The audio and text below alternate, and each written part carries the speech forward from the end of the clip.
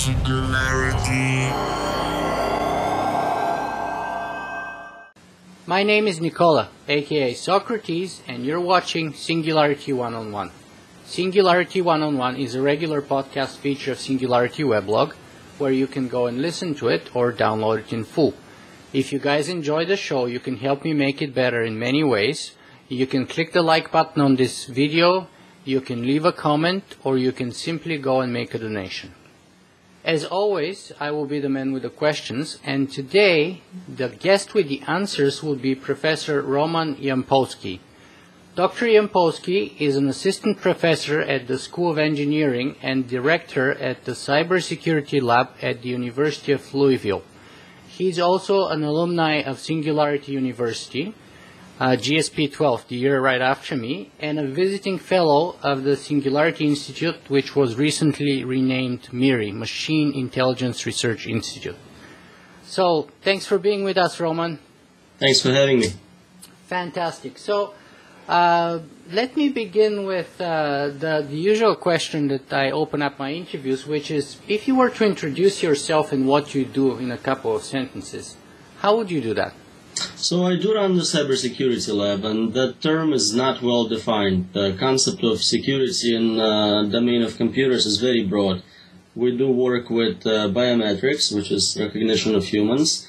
We look at cryptography, we look at digital forensics. My personal interest is somewhere at the intersection of AI and security. How can standard concepts of computer security apply to intelligent machines, to virtual worlds, things of that nature.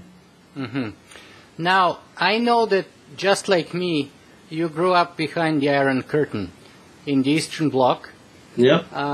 So I'm very curious to find out, how is it that you got interested in technology in general and artificial intelligence in particular, and why? I really don't see how the political aspect of it relates to interest in technology. I mean, that's sort of innate. We were living in a sort of, at least from my perspective, in a sort of a very technologically backwards kind of a world. I remember it was so hard for me to get any access to computers when I was a kid. I had to, and we had 8-bit computers, so with BASIC. And I remember being grade 7 and having to either wait in lines or try to do all kinds of tricks to be able to get like for 10 minutes or 15 minutes on a computer and go the other end of the city.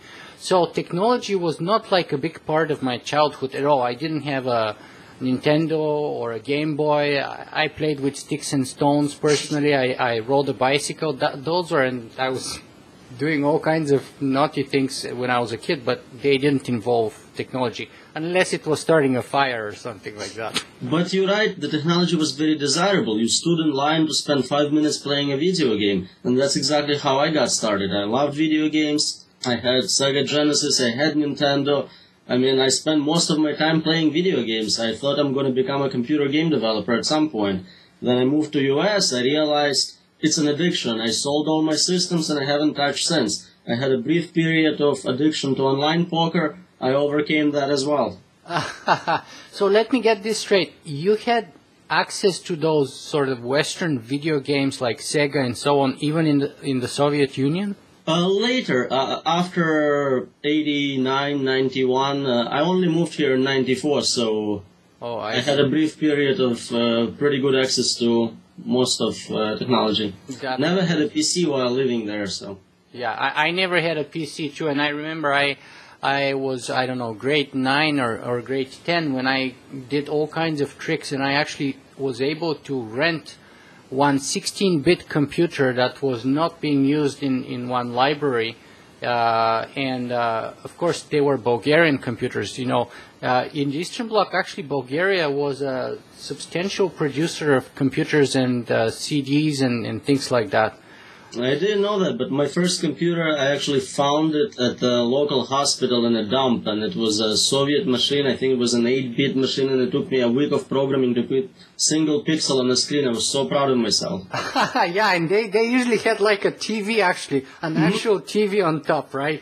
Like a keyboard box, and a TV that you place on top. That's how I started. Tape-based program loading. You would put tapes in a recorder, and yeah. Yeah, that was crazy. Those were the crazy times.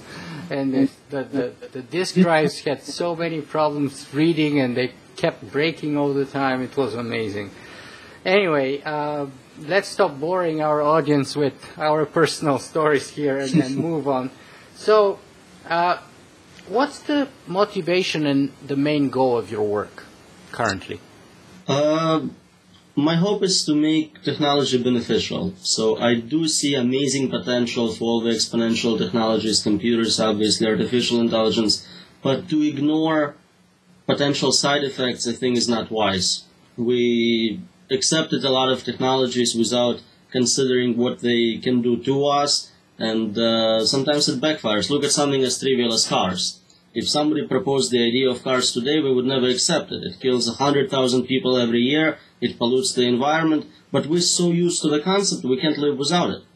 My hope is that technologies we're developing today will not have those side effects. We can make them safe and only have the beneficial angle to them. Mm-hmm. I kind of halfway agree with what you said, in the sense that, do you not still think that cars were sort of a necessary evil, so to speak, because without the sort of transportation system of the cars, we would have not been able to develop our economy. The interconnectivity of the world, transporting goods, transporting people, traveling around the world, that was all basically empowered by sort of the cheap cars that Ford pioneered himself in the beginning.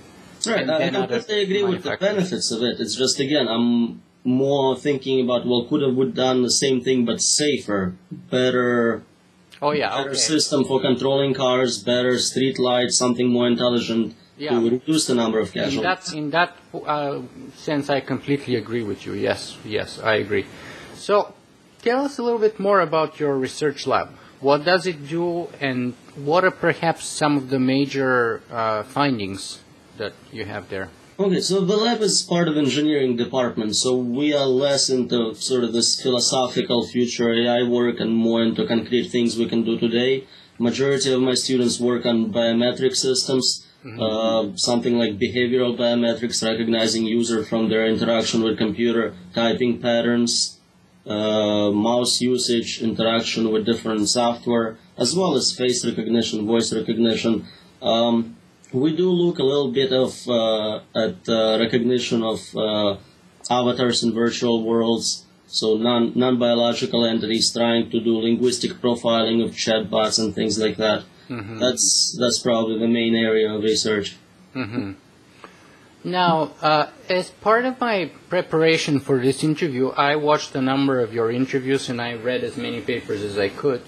I also happened to watch your Ignite presentation at Singularity University, GSP 12, that you have on your YouTube channel. And here's a quote I want to give you that you said there, and I want to ask you to elaborate on it. And you say, "I'm a bit pessimistic. My job is to look at exponential risks of technologies such as AI." And you are talking about the differences between you and Ray Kurzweil's take on the exponential growth of technology. Would you mind elaborating more for us? Sure. So it's the same thing as what example I gave you with cars. Ray talks about how technology is going to develop and what we're going to get out of it. We'll have flying cars, we'll have smart tutors, but I do feel that he does not emphasize what can go wrong with technology. So it's like someone saying, well, nuclear power is awesome, we're going to get all this free energy, ignoring possible accidents, ignoring nuclear weapons. That's my perspective on it. I want to have a complete picture of technology. We looked at the positive, it's worth it, let's do it, but let's concentrate on safety mechanisms before it's too late. So do you think that in a way Ray Kurzweil is way too optimistic and not enough in terms of prevention or sort of securing against the downsides of exponential technology? I would say so. I think he made well over 100 predictions, and if you look at them, either zero or maybe one or two of them have any obvious negative connotation to them. It's always how awesome it's going to be. It's never, well, yeah, this can backfire somewhat. Mm-hmm. And if you think any technology is 50-50, it could be used for good and for bad at the same time. So you do have to address it in almost equal measure. Mm-hmm. It's easier to sell heaven than to sell hell. So a lot of predictions should go towards let's invest money in this technology because that's what people are going to go for. Mm-hmm.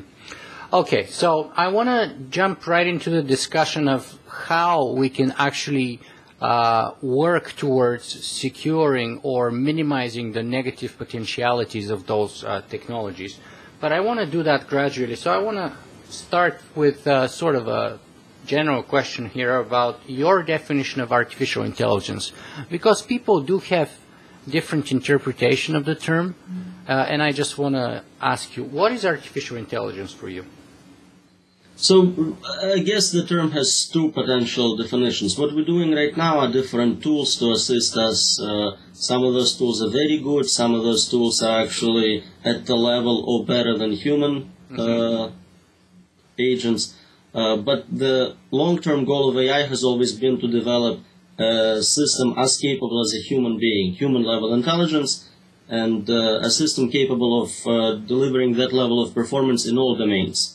Mm-hmm. Whatever a human being can do, the system should be able to be competitive, and very quickly such system would become superior in most domains just because it keeps learning, keeps adding to it. So the current systems we have is all we can practice on. This is where we can limit access, we can create some sort of safety mechanisms. Long term, we need to think about what happens when we have those human-level intelligence machines around us, and how can we, if at all, control them, limit their influence on us, and that's the big question. Mm-hmm.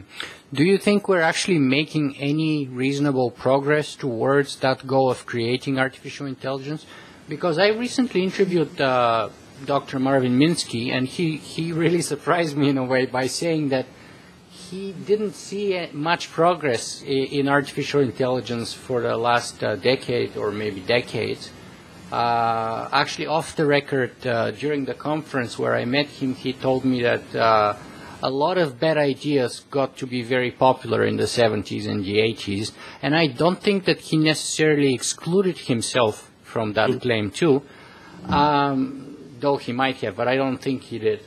And he was even saying that he doesn't see many promising sort of theories or teams that are on the path towards artificial intelligence. What's your take on that? Have we made any progress? Are we likely to make more?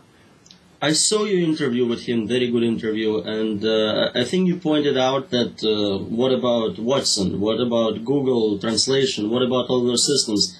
I disagree. I think we're making amazing progress. We're not there yet, but you can't deny the things we have done. Actually, in the last 10 years, a lot of it is based on just the scale. We have a lot more powerful machines. We can do massive statistical processing. We're not better at understanding how human brain does those things, but we are much more successful at developing tools which can accomplish those things. And he's probably correct in that a lot of it is not being done in labs around the world, research labs, but companies like Google are now at the forefront of developing those technologies. So I would respectfully disagree with his assessment. Mm-hmm. Let me give you another MIT luminary from a different discipline who, ironically enough, would actually agree with Dr. Minsky, at least on this point, and that's Professor Noam Chomsky, whom I'm trying to get on my show, by the way. He famously said, Noam Chomsky that is, famously said after Deep Blue defeated Garry Kasparov, that the fact that computer defeated the best human in chess was as interesting to him as a bulldozer winning the Olympics in weightlifting or something like that. Now, since he's one of the best-known linguists in the world, I'm dying to ask him in person what does he think about Watson defeating the two best humans ever in Jeopardy, and whether that kind of thing has influenced or changed his mind in any way. But I am suspicious that he would perhaps point out that those are more of a brute force approaches rather than real intelligence, and that in that sense, the metaphor that he used of a bulldozer and weightlifting still kind of holds true, and therefore they may not be so interesting for him. What's your take on that kind of rationale or reasoning? Again, I disagree. I love brute force. I think that's the main algorithm, most important algorithm. I have a paper defending it as the universal algorithm for obtaining intelligence. And if you think about it, we use exactly that. Human brain is so powerful. It's more powerful than any supercomputer available to us today or in 10 years. So that's what we use. I mean, we only got to that level by growing this large head and being able to crack all the data. We don't do it consciously. All that processing happens in the background, and then we get faced with a multiple choice, 4 options which we, as an expert system, would select from. And that's essentially what Watson was doing. A few choices popped up, and then it would select the top choice from top 4, top 5, whatever it was. Mm-hmm. So in a way, it doesn't really matter whether it's brute force or not. It doesn't matter as long as it works. I mean, yeah. I know in your interview, Minsky was kind of skeptical of the Turing test, but it is a very objective way of seeing if a system is as good as a human being. It's really hard to argue that a system which passed Turing test is not intelligent. It's impossible to argue that. Yeah, Minsky, the other bomb that Minsky threw during that interview was that he said that the Turing test is a joke. And you kind of preempted my next question, which is, what about the Turing test? What's your take on it? You said it's a great test, but is it really?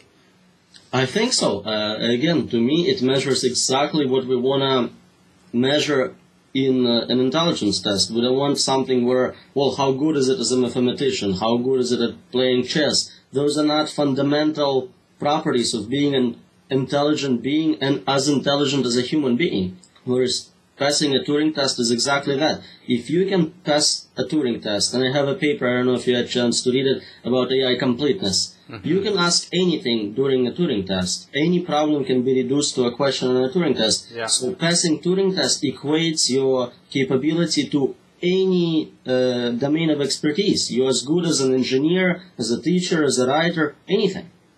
So, but then, I know that you kind of usually try to stay away from the philosophical implications, but I can't resist it. So, let's say that a machine took and passed successfully the Turing test. What are the implications then? What kind of attitude should we have towards that entity? Very difficult question, and to me a very dangerous situation. If we're already at that point, that means I failed to develop those safety mechanisms in time. Basically, if you have human-level intelligence right now, that means in 20 minutes you have superintelligence. What happens in a week and a month, you just can't predict. At this point, you're no longer in control at all. The system is in control.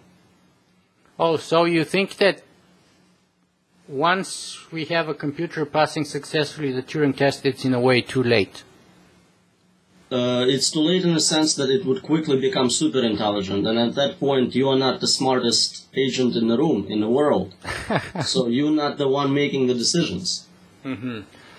So in that sense, then you're actually thinking that the technological singularity may actually happen in what Vernor Vinge calls a hard takeoff rather than a soft takeoff. Because I myself have to admit, I think that the way I see things, if it were to happen, the more likely path for me would be a soft takeoff. I think there's a few times that we would have hiccups, that potentially will have what Jaron Lanier calls the blue screen of death, or glitches in the system, and I don't think we'll get it right from the very first time, in other words. So I think it would be likely to be a little bit more gradual than rather than, boom, we have equal to human intelligence, and then in 20 minutes after it's 100 times smarter, and 2 days later it's like 1 trillion times, and forget about it. I think we're going to have the soft part and problems, but that's going to precede the machine passing the Turing test. That's going to be the path to develop machine capable of it. But once you get to that point, what prevents it from jumping to the next level very quickly? It's already as good as you at anything. Mm-hmm. Mm-hmm.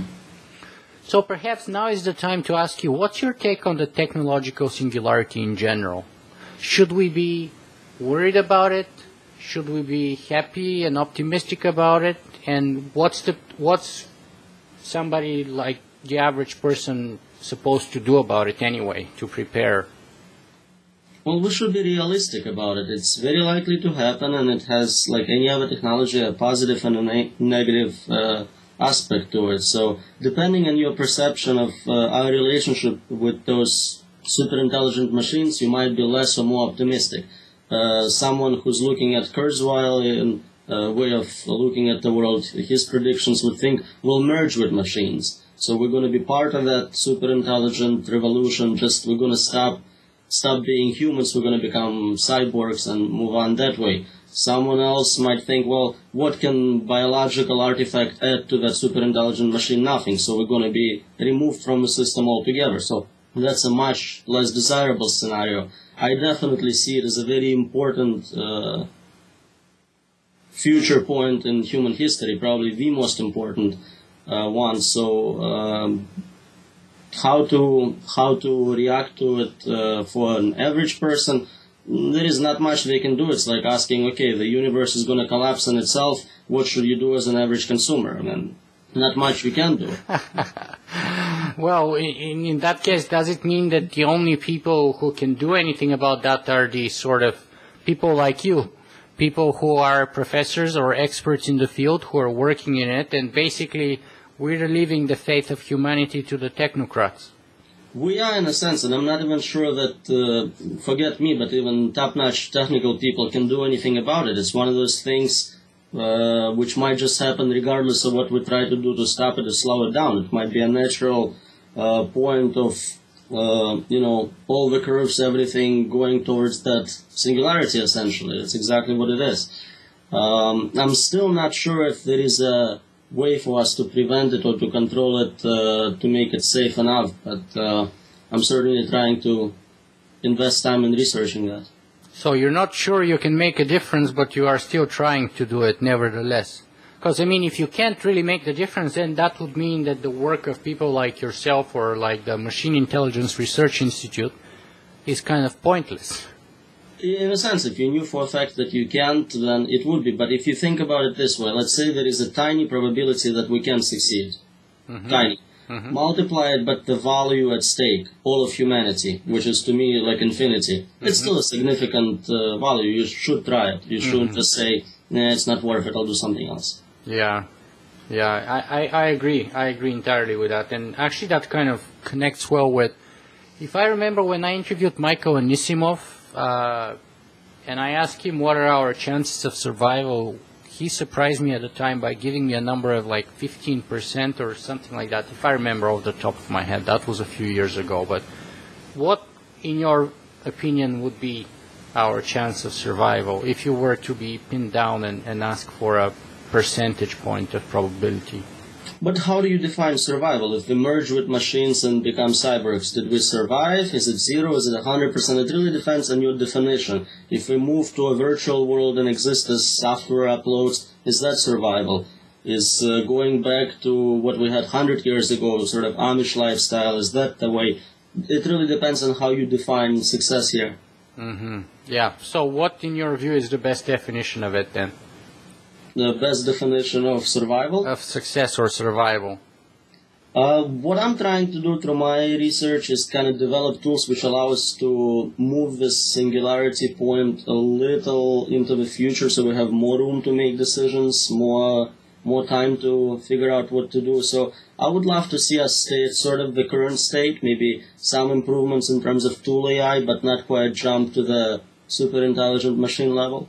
So in a way, you're saying that in a way you're trying to delay or slow down the progress towards the singularity. Absolutely. And push it further forward in time so that it gives us more time to perhaps prepare for it.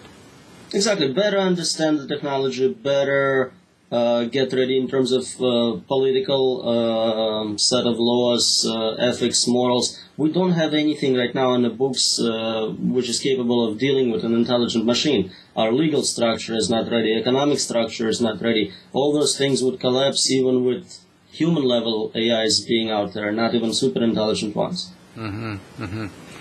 And realistically speaking, how do you think you can do that? I mean, what is the effect that you can exert on, I don't know, some foreign country's military trying to develop artificial intelligence in their research labs, for example, whether it's Israel, whether it's, I don't know, Iran, whether it's, France, United Kingdom, Russia, for example.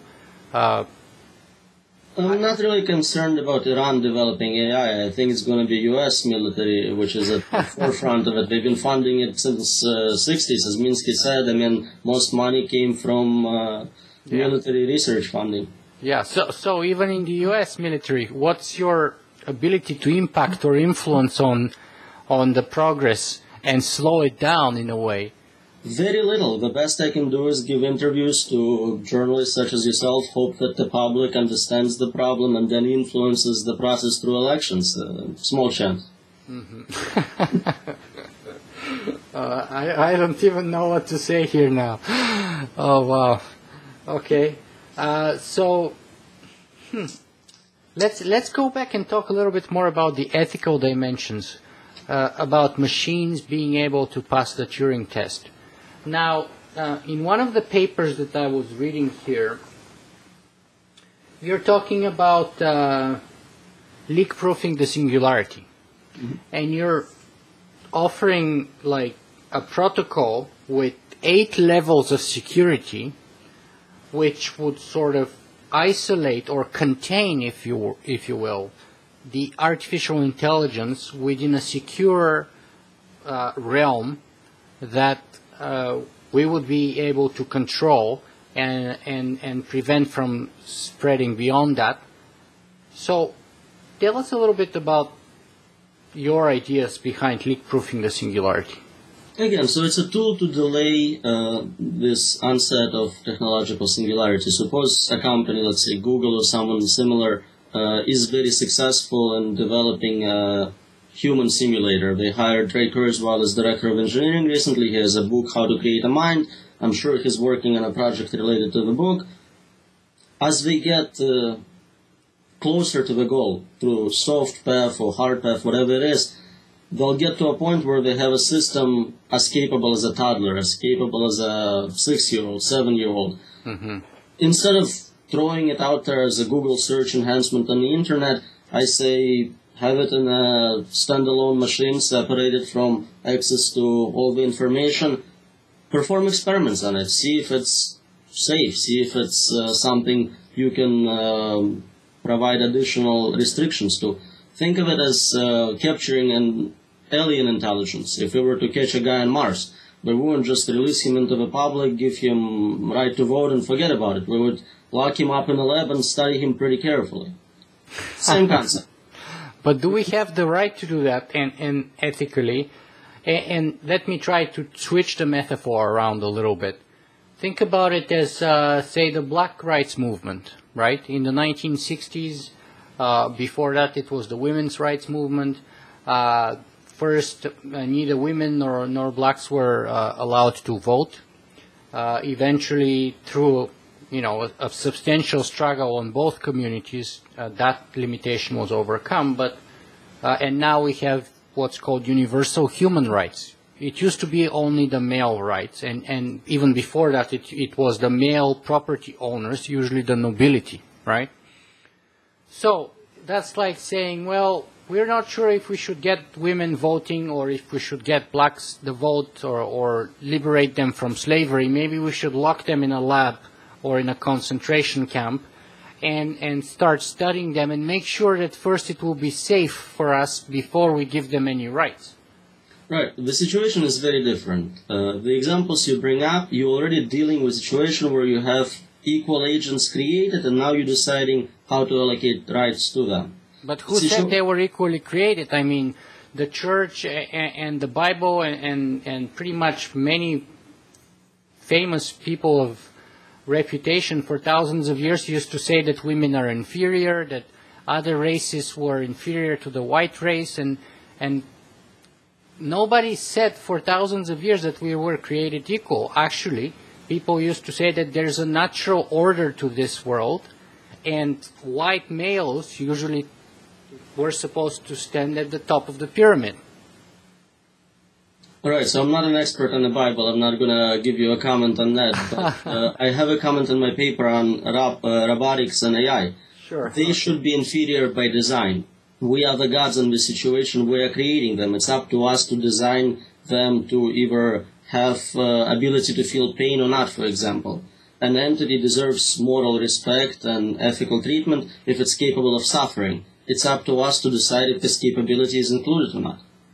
So the other difference is you brought up voting rights and all this. All those entities you mentioned have similar design, similar DNA. We are different in very superficial capabilities. Mm-hmm. Software, on the other hand, can be copied quite easily. If you have one intelligent program today, you can have 1 trillion in 10 seconds. Mm-hmm. Allowing a system like that to vote as an equal quickly takes out all the human beings out of the equation. Basically, at this point, even in the democratic process, a machine takes over. Mm-hmm. So you can't really compare them to historical examples. They are very different. So you tend to seriously disagree with people like Nick Bostrom, who have written on the topic about speciesism, or what they call biologism, I think, and how we shouldn't be talking about human rights but intelligence rights, and how substrate is practically irrelevant as long as you have intelligence. I read his work on this, and I want to switch more to a book by Hugo de Garis, his Artilect War book. He basically makes an argument that those things would be superior to us and should have more rights and better rights, and we should not even be in contention. We have a bacteria in that equation. Mm-hmm. And to me, I am very speciesist. I believe human beings are the ones I'm here to serve and protect, and I really don't want the situation to change. I mean, from point of view of someone in a different galaxy, universe, it may be very speciesist, but I'm willing to take the label. Very good. Yeah, one of the most popular interviews that I've ever done was the interview with Professor de Garis about his book, The Artilect War, and so on. So let me bring a couple of points that he brings there then. Do you think that conflict is inevitable between people that he calls the cosmists, such as, for example, Ray Kurzweil definitely will be among those cosmists, and people that he calls Terrans, that is, people who are technological Amish, as he calls them, who would oppose that progress that Ray Kurzweil is pushing forward, and therefore he believes that there will be this kind of inevitable conflict, what he calls a giga-war, with giga-death? I think it's very likely. We're starting to see some of it already show up. We started discussion with discussion of conservative radio and transhumanism a little bit, and you can see already some of this picking up steam from that group of people. So definitely there is debate of how should humanity change, what alterations are possible and should be done. So yeah, I agree with Dr. de Garis on that. Mm-hmm. Well, so in that sense, let me ask you this though. I watched your interviews for Alex Jones's show, and I suspect you might be referring to his audience when you say that, or to that show. So aren't you in a way pouring oil into the fire then? By going multiple times on his interview and talking about those issues and sort of feeding into the paranoia and... Well, if you actually watched the interview, I was the one defending Ray Kurzweil and transhumanism as a very beneficial technology. It would help the disabled, it would help our economy, it will help education. Perhaps the problems these people present are problems of being miseducated about the topic. It's not because they're evil, it's because they don't understand the technology or the goals of technology. So I think by going on the show and educating this segment of population, I'm greatly benefiting everyone, not pouring oil into the fire. Okay, I hope so. I absolutely hope so. I was actually myself hypothetically considering if I were to go out to be invited to the Alex Jones show, whether I would go or not. And on the one hand, I wanted to say, oh no, definitely not. On the other hand, I thought, well, but on the other hand, it would be a great opportunity to debate the issues with an audience which is traditionally not perhaps engaging those topics. So I sort of went back and forth within myself like that for a while, and I could not reach a conclusion. I have to admit, I was kind of at a stalemate. There were strong reasons pro and strong reasons con. So, because, you know, some people say, well, you'll never be able to change people's minds. In a way, it's like going and debating in a church and telling people there's no God, right? Well, a lot of people do it. Dawkins tries to debate. Yeah, I've done it myself too on multiple occasions, and I have to say, I have had some partial success, limited one occasionally, but the vast majority of cases it has been a total failure.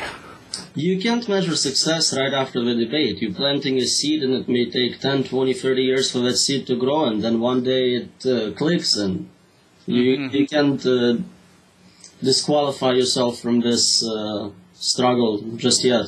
Take time with it. Yeah, I agree. I agree with you. I'm not disqualifying myself. I'm just saying that perhaps so far I don't think I'm having the impact that I'm hoping I would be having of opening up people's minds. And I'm usually not trying to enforce my opinions on people. I just want to open up the possibility, the discussion, the consideration for a wider field of view, rather than a very limited theological or even, technological, if it were. That's why, I often invite skeptics on my show, and I've had religious transhumanists and all kinds of views. And you definitely learn a lot more by conversing with someone who disagrees with you than with someone who agrees with you 100%. You learn nothing from that. Absolutely, yeah. I've actually learned a lot from people who I was surprised. Absolutely, yeah. Another great point. So, Roman, let me ask you to tell us a little bit more about your book. What's the title, the book that you're working on right now? What's the title? I think that's the cover that I see there behind you. It is, yes, this here. Yeah. So what's the title? What's the topic? What's the goal? How's the book's called Artificial Superintelligence, a Futuristic Approach. It's a play on a very popular book, Artificial Intelligence, a Modern Approach, by head of research at Google. And the book is more philosophical than engineering. Again, we're talking about safety mechanisms for systems we don't yet have. It's hard to run experiments, to do anything practical. You don't have a way to test the mechanisms. But it does talk about things like, how do we define superintelligence? How do we measure it? How do we attempt to restrict it? So what you brought up, a paper on leak proofing, is part of it, communication protocol.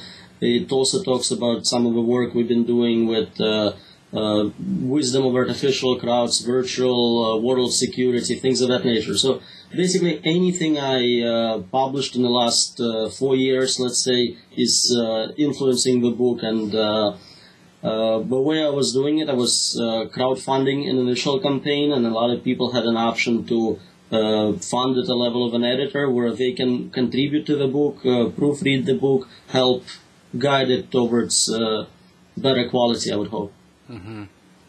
So where are you at right now with the progress along the... So we finished the crowdfunding campaign. We are currently, I am currently in the process of writing and finalizing a few chapters. There is still probably 4 or 5 chapters which need to be written from scratch. I'm also currently trying to get the book peer-reviewed to see if it can be published through a more mainstream publishing process. Whatever it succeeds or not, it doesn't matter. It's going to be published no matter what, either as an independent book or as a standard academic publication.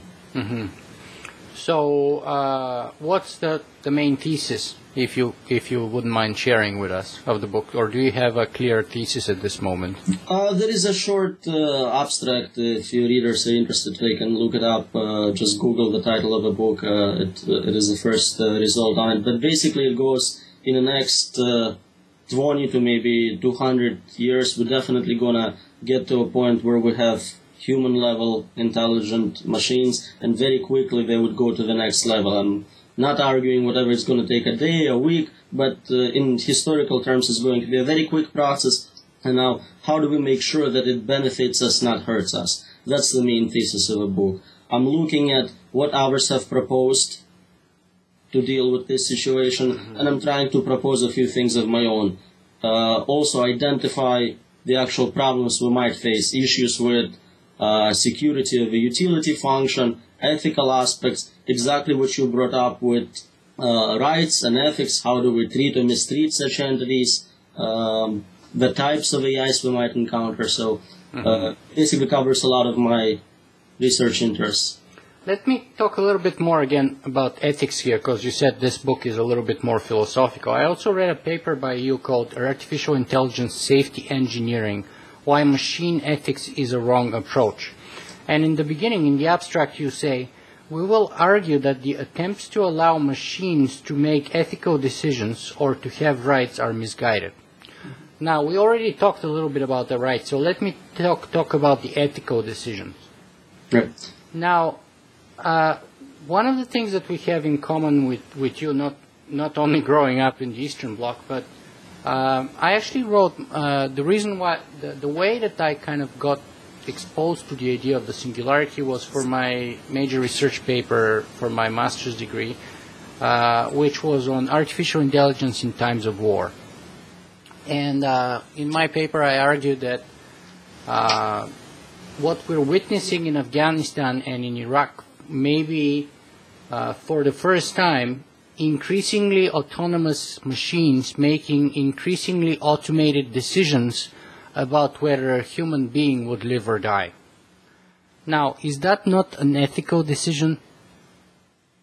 It is, and I'm completely against machines making that decision. The whole point is that the debate, there is an illusion that there is a lot of debate and a lot of research in machine ethics community about what to do and how to do it. If you look at the actual papers, all they're debating is whose ethical system we should encode into the robots. Should it be Christian ethics? Should it be utilitarian ethics? Should it be Judaic ethics? But there is no debate about, well, is it a good idea to have a super powerful utilitarian agent deciding what to do with humans? And my answer is no. None of those systems are universal in the sense that they're accepted by all of people. And they backfire. They've all been shown to have terrible loopholes. Utilitarian ethics is one great example. You might try to slightly improve happiness of billions but sacrifice thousands in the process. So I would say the goal is not to even put machines in that position where they make decisions about life or death for human beings. And military complex is going that route. And again, I don't see a very good solution to how to stop it. Yeah, because unfortunately, I agree with you entirely, but unfortunately that process is unfolding and ongoing already. I mean, most of those drones take off on their own, they fly on their own, they land on their own, they can even refuel in the air on their own. There are actually a few models of armed robots which are absolutely entirely capable of shooting on their own. They still have an operator, but they don't have to.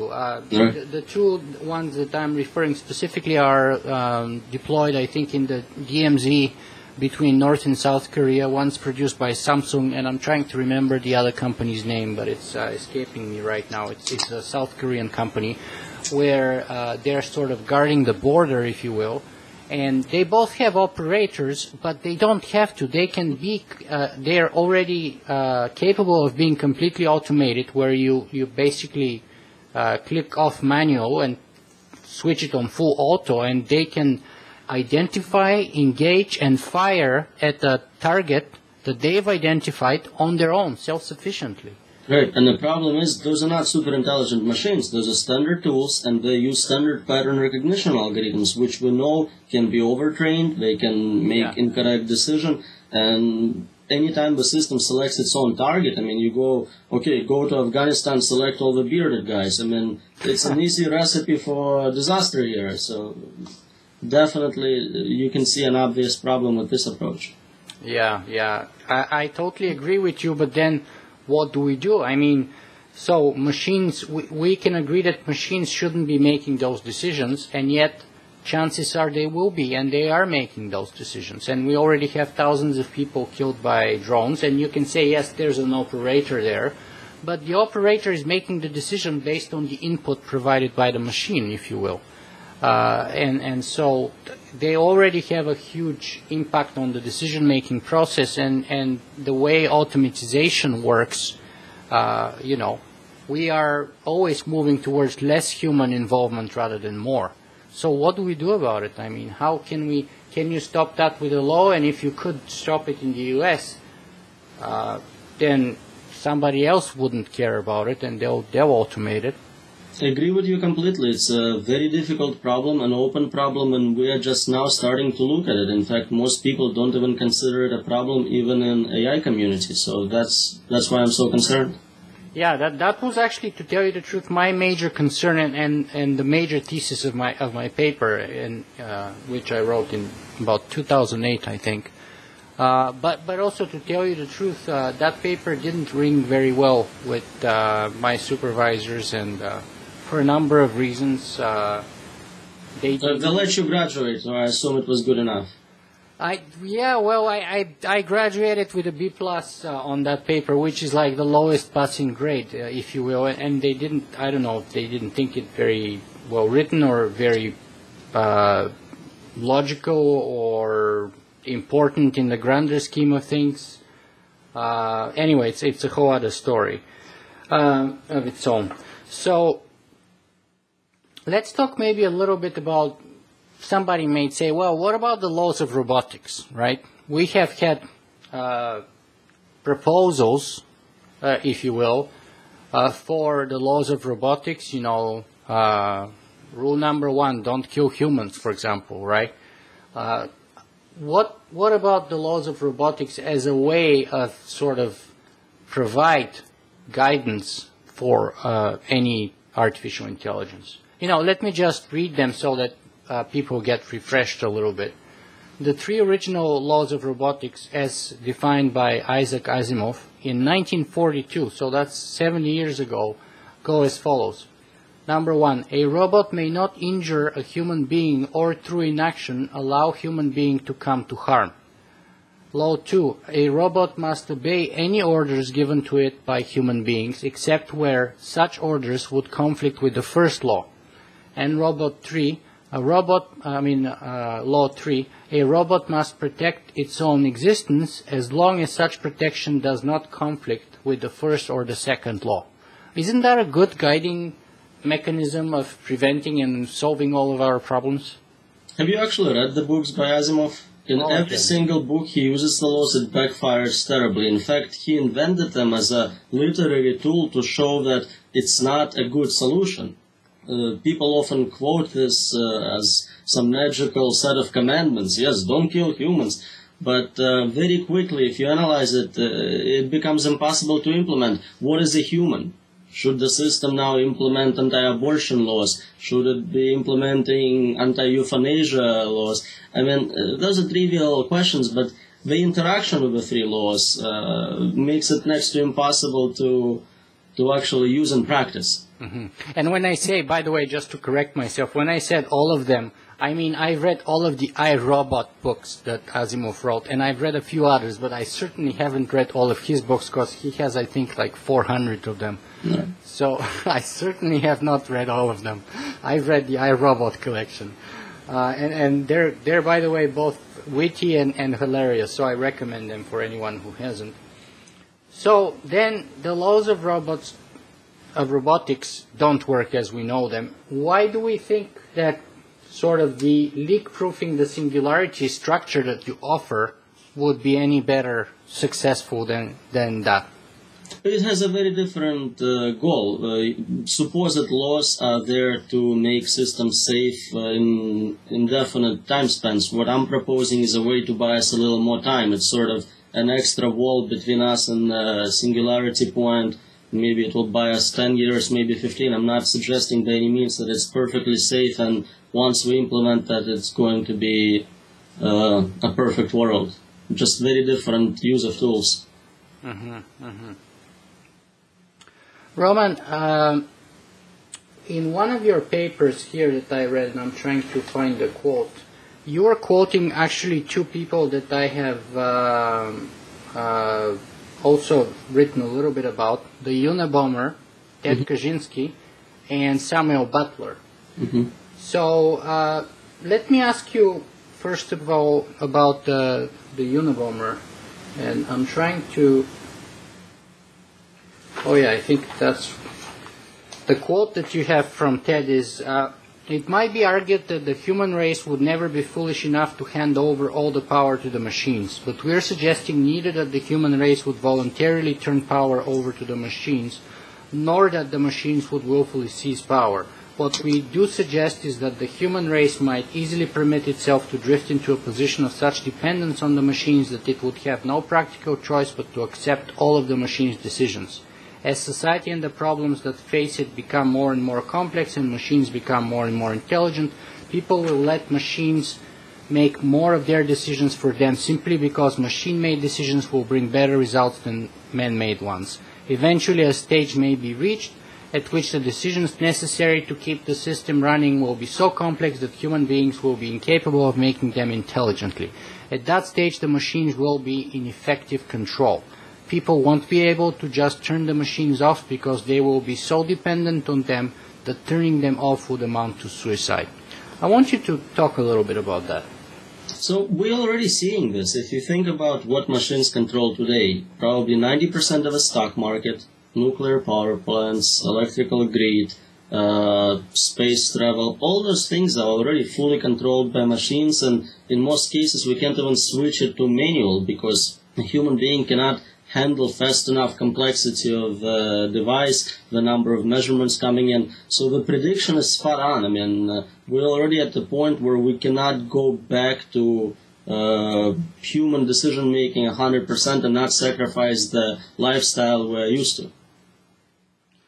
And then what do you say to somebody who tells you, well, Ted was just a sort of a murderous, neo-Luddite, technophobic psychopath terrorist? I'll agree with it. He was. But it doesn't mean that he wasn't right about something.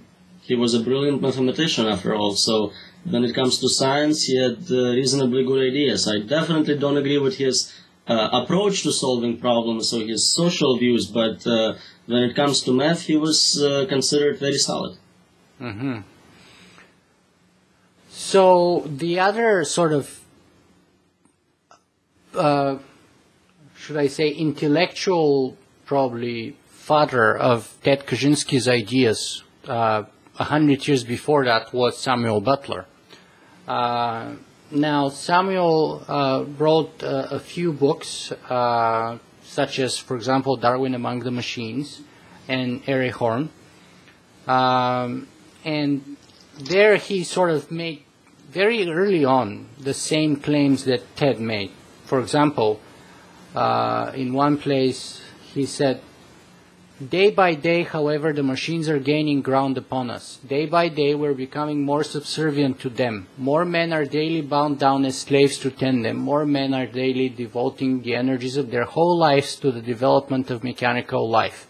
The upshot is simply a question of time, but that the time will come when the machines will hold the real supremacy over the world and its inhabitants is what no person of truly philosophic mind can for a moment question.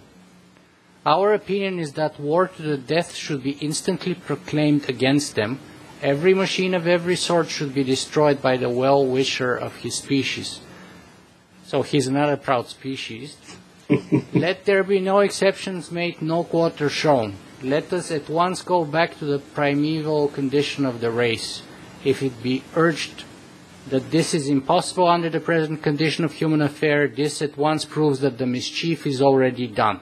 And basically what he calls for is destroying all technology before the until we get back to the level of before the Industrial Revolution, and then we keep it there. We basically destroy progress and hold it permanently at the level of, say, the 1700s or 1750s England.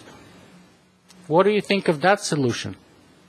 It's pretty extreme. I was amazed when I found the quote at how long ago it was written. It's quite amazing. At the time, there was no robots, there was no internet, there was no computers. He was writing about automation of sewing process, and he already was able to foresee that far in advance. I mean, again, another very brilliant guy, probably socially awkward by modern standards, but we should not completely ignore something just because somewhere else the writing has undesirable ethical propositions. We should still look at it and see, is there any value in it, even by modern standards. I don't advocate destroying cars or bicycles or anything like that, but the point he's trying to make is that, yes, we can place ourselves in a situation of complete dependence, and then later on we just stop being useful. I mean, at some point, what is it we're doing if the machines do everything else? So you sort of disagree with the medicine. So you accept the diagnosis in a way that Samuel and Ted give. You disagree with the medicine or the treatment that they both... All right, what they're saying is like, okay, cancer is bad, the only way to fight cancer and win is to kill all humans. It's a little extreme. Yeah, it's going to cure cancer, but it's not the way I want to go. Well, Samuel says we should kill all machines, not all humans. He says war to the death where no quarter should be given to the machines, basically. But already we see the other quote is coming through. We're dependent on machines. They are life support. They are help for disabled. They are medical treatment. So by destroying them, we'll be killing part of humanity, which, again, I'm not supporting. So does that mean that your sort of proposal is kind of the best way forward for humanity? What you call leak-proofing the singularity in a way? It's one of the things, again, the research so far is mainly looking at what problems we're likely to encounter. So we talk about one being redundancy of humanity. They're not going to need us, so we're going to pass away that way. The other one is combining of us with humanity. We become cyborgs, we stop being human. But there are also more trivial things. You develop a system, somebody can hack it. The system can have a virus. The system can be poorly programmed. Those are things we can do something about and improve on. Those are standard problems in computer security and software engineering design, and we know how to deal with them. So we don't have to look at it as a single problem. We can compartmentalize it and go, okay, I know how to make system which verifies its own code against viruses. I know how to prevent outsiders from messing with the database. So that's what I'm suggesting. Let's do what we can with current tools, with current technologies, and maybe slow down as much as we can through political process or anything else, development of systems we have no idea how to deal with. Very interesting. So, speaking about algorithms and stuff like that, you said that one of your other interests is also cryptography. So I just want to ask you for a brief comment on the NSA surveillance programs and cryptography. What is the best way, in your opinion, to sort of ensure our communications to remain private, if you will, against the definite brute force that the NSA's machines have in sort of deciphering anything that we try?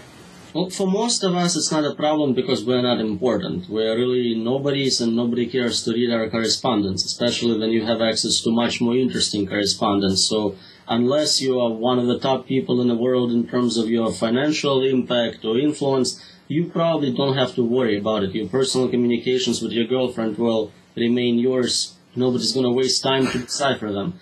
On the other hand, if you are someone whose information is valuable for whatever reason, positive or negative, there are very good cryptographic tools you can use. I would also recommend not just encrypting your communication channel by hiding it, Steganography is another interest of mine, and there are great ways to communicate without revealing that you're actually communicating, inserting information in images, videos, maybe this interview. There are lots of ways of going about that, which, at least to the best of knowledge of scientific community, are still not broken. So. Now, I am also going to be doing an interview with Jordi Rose, who is the head of D-Wave Computers in British Columbia, in Vancouver, arguably the first quantum computer manufacturer and seller in the world. And there are many people who would say, well, once we have quantum computers, on the market, and we already know Google bought one, I think McDonnell Douglas or Boeing bought another one, then basically no codes would be safe. Is that true to say? It's not true. Quantum breaking only applies to cryptosystems based on integer factorization, and not all systems are based on that algorithm. Majority of currently used algorithms do rely on it, but we can very quickly switch to other approaches which are not based on integer factorization. And there are problems, again, related to quantum computers. People talk about cryptocurrency like Bitcoin being based on this approach. Again, there is a way to upgrade and move on from this. As far as I know, there is still debate in general about how capable quantum computers are developed by D-Wave, and I haven't seen them break any crypto protocols, even the short key ones. So. Yeah, to tell you the truth, that's one of the questions that I plan to ask Jordi. But if you had the chance to ask him a question, what would you ask him? Yeah, that's wow.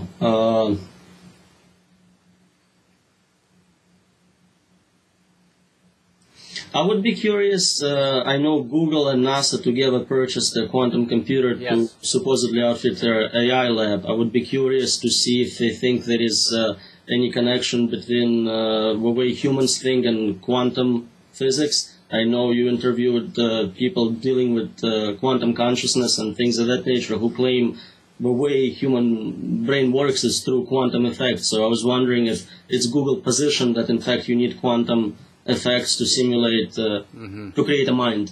Well, on the one hand, I would venture to say Google probably, since Ray Kurzweil is very prominent in that project, we know that Ray is absolutely adamant that there is no quantum mechanical physics involved in sort of the neuroprocessing of our brains, if you will. He is very adamant about that. Actually, I was kind of surprised about how sharp he was during the Global Future 2045 conference in New York City when he said straight up, that's wrong, and we know that that's wrong. But I think we're talking about two different issues. One is creating an intelligent machine capable of doing all those things. The other one is consciousness, and we haven't talked about it, but to me it's a very different issue. You can have an intelligent machine which is not conscious in any way. It doesn't claim to be, and that's a different story. So I think he's not wrong or right, he's just talking about something else. Yeah, no, I'm not saying if he's right or wrong. I'm just saying that he thinks that Professor Stuart Kamarov, whose interview I'm kind of working on to edit, and it will be probably posted in the next couple of weeks, Ray was very adamant that Kamarov is wrong in his claims, which were supposedly supported by the British physicist Roger Penrose. But they are definitely within the minority opinion. Anyway, Roman, we have been talking with you for about an hour now, and I'm really enjoying this, but we have to respect the time of our audience too. So let me close our interview with the last two questions. And the first one is, where can people find more about you and your work? Googling my name or the title of my book definitely works. Just Google Roman Yampolskiy, Artificial Superintelligence, A Futuristic Approach. Lots of interviews, papers, everything available on my website. Feel free to get in touch if you have interesting project possibilities, you want to collaborate on something. I'm always open to smart people. Fantastic. And if there's a final message that you would like our audience to take away from our conversation here today, what would you like that to be? What's the most important thing that you want to send out there? I would again reiterate the message I've been trying to convey through the whole interview. Every new technology, whatever it's nanotech, robotics, AI, it doesn't matter. All those exponential technologies have both negative and positive effects. Before deciding on what to do with them, devote some time to considering both aspects and maybe asking, do we have brakes for a car developed before we start selling cars? Spend time on making sure the product you releasing is safe for consumption. AI is subject to product liability laws, or should be like any other product, and that's what I hope your viewers will get from this. Dr. Yampolskiy, thank you very much for spending time with us today. Thank you for inviting me. It was great.